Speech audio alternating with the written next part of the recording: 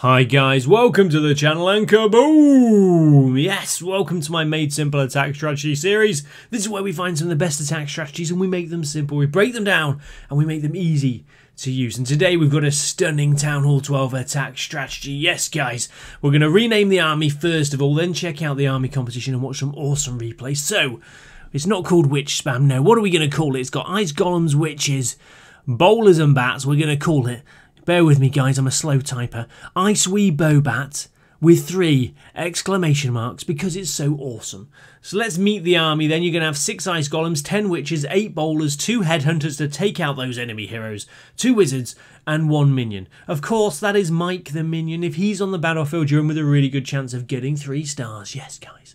Your spells are going to be 6 bat spells, 3 free spells and 1 rage spell. Your donated clan castle troops will be 2 Yetis and 4 squirrels.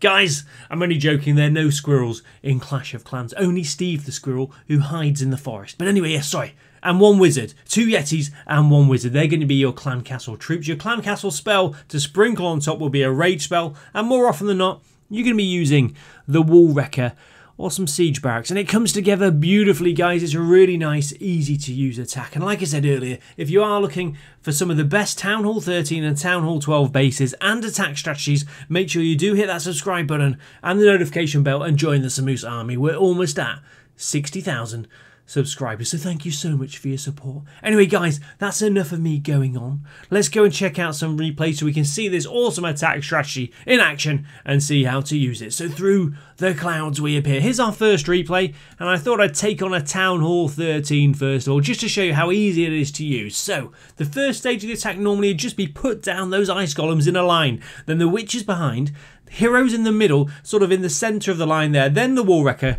then the Bowlers. Of course, the Bowlers are the most fragile troops you've got, so look after them.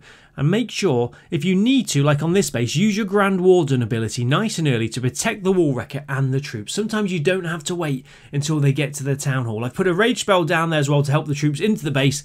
And just to be sure, guys, try and put a Rage spell on the Town Hall so the Yetis take it out quickly. 2 Yetis and a Wizard should be enough to take out most Town Halls. And then, guys, it's just about looking after your hero abilities and, of course, the last stage of the attack, deciding where you're going to use your bats. Now against Town Hall 13 bases, you've got scatter shots to think about, 5 wizard towers, multi-infernos, so it is more difficult to take out Town Hall 13 bases, of course. It is in general if you're a Town Hall 12, but if you attack, a pretty much nearly maxed out Town Hall 13 base and you can still get 60-70%, that's a really good result in my eyes, guys. That really is. It's going to help you out in the Clan War League and War Attacks, that will really help your team out. So as you can see, the attack's sort of just losing its pace here. I've got a few Witches left, but unfortunately they've been targeted by the Eagle Artillery and they're gone nearly.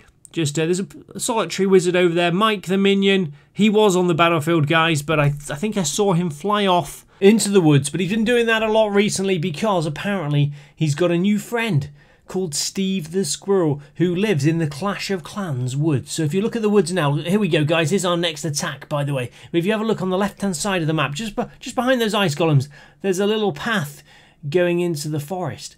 And that's where Steve the Squirrel lives. That's where Mike often flies off. Yeah, I haven't met Steve yet, though. Anyway, enough about Mike the Minion. So, this was a farming attack. So, yeah, this is a great strategy to use in your normal farming attacks if you need to upgrade your base. So, again, we went with just putting the Ice Golems down, then the Witches behind, then the Bowlers, Heroes, and Wall Wrecker in the centre. Guys, don't forget to use your Headhunters. I always forget to deploy them. Even if there's some heroes, near the edge of the base that we're attacking, and you can try and protect your Headhunters with the Grand Warden ability as well. I just forget. I always forget. Halfway into the attack, I look at the troops available bar there, and I see Mike the Minion and a couple of Headhunters and the bat spells, and I think, not again. I forgot to use the Headhunters, and they're getting really angry at me. They're saying, Samus, you're not using us properly. We're supposed to take out heroes. By the time you put us onto the battlefield, there are no heroes. Anyway, sorry. So, obviously, the last stage of the attack is very important. It's the difference between 2 and 3 stars, quite a lot of the time. It's deciding when to use the bats. Obviously, the bats' #1 enemy are wizard towers and multi-infernos on Town Hall 12 bases. Town Hall 13 bases, they've got scatter shots to think about as well. But just try and, deploy them when it's safe to do so, you'll get a feeling how to do that. And guys, we've just frozen the barracks for 4 stars, and we've frozen the grass there for 5 stars. Yes, guys, you saw it here first, and Mike the Minion was there as well. I was trying to make an important point there. Sorry, guys. Yeah, about the bat spells at the end, just try and do it when it's safe. And try and keep at least 2 of your free spells for the bat spells at the end. You can use 1 free spell, maybe if a single target Inferno's got a hold of your Wall Wrecker. Say, no single target Inferno, I'm going to freeze you. And it allow the Wall Wrecker to go on. It's handy anyway. Look, to see the Wall Wrecker's been targeted now, and we've just used the Grand Warden ability. That's going to protect the Wall Wrecker, of course. By the time the ability wears off, the Wall Wrecker will be destroyed. Probably, anyway, by the Inferno Tower. And if we wouldn't have broken through that last wall and got those troops inside there, it might have only been 1 star. So don't take any chances, that's all I'm trying to say. Make sure the Wall Wrecker gets to the Town Hall, put the rage spell down, and then the troops will take it out like that. There we go. Quite magnificent. The King's doing well over there on the right hand side. And of course, the last stage of the attack now, guys, you've got Mike the Minion, and you've got the bat spells. Mike the Minion, when he enters the battlefield, he is in charge of the battlefield. And you've got the leader of the bats as well, of course, Billy the Bat. He's a nice guy as well. And we've put the bats on that multi-inferno. We're going to have to freeze it, otherwise it'd just take out the bats. And unfortunately, though, there's a wizard there, guys. And whoa, look at that. Don't take any chances. I just used that free spell in time. And there he is, Mike the Minion. Go on, Mike. Beautiful to see him in action like this. Quite magnificent. Mike the Minion, everybody. Mike the Minion. So there we go, guys. There's a few replays for you. It really is a nice attack strategy, this, for Town Hall 12. It's easy to use, it's fun, and it can be very effective. Let me know what you think in the video comments. Loads more Town Hall 12 attack strategies, Town Hall 12 base designs, and Town Hall 13 as well. Make sure you hit that subscribe button and join the Samus army. Catch you later, guys. Take care.